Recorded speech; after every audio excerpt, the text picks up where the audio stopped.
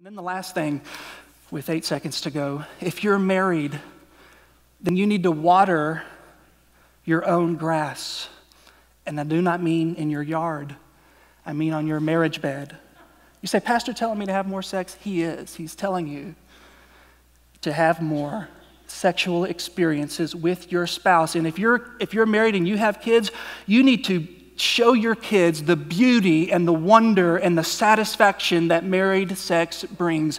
Married sex, good. Non-married sex, bad. Wait till you're married, and say it over and over and over again. Now, the Bible does not say how much sex is enough to have a good marriage, but what the Bible does say, 1 Corinthians 7, is that your body does not belong to you. Your body belongs to your spouse, that you ought not deprive one another except for a time for prayer and fasting. But I gather that most of us don't do a lot of fasting, so probably need to have more sex. And now I'm serious. Listen to me. Your spouse, ladies, you are the only source of sexual satisfaction for your husband, according to God's design. Yeah, he can go get it elsewhere, but it's sin in his life. You are the only source of sexual satisfaction that God has set up.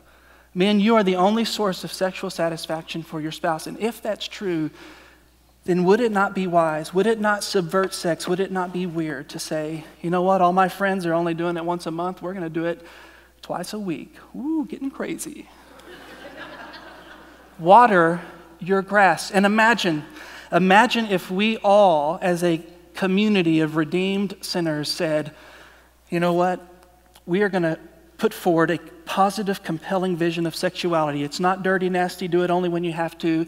It's not something that we're controlled by and consumed by that's dominated us, that's controlling us. No, we have been redeemed by the gospel. We are controlled by our intimacy, our spiritual intimacy with our Heavenly Father, which flows out of our faith through His one and only Son.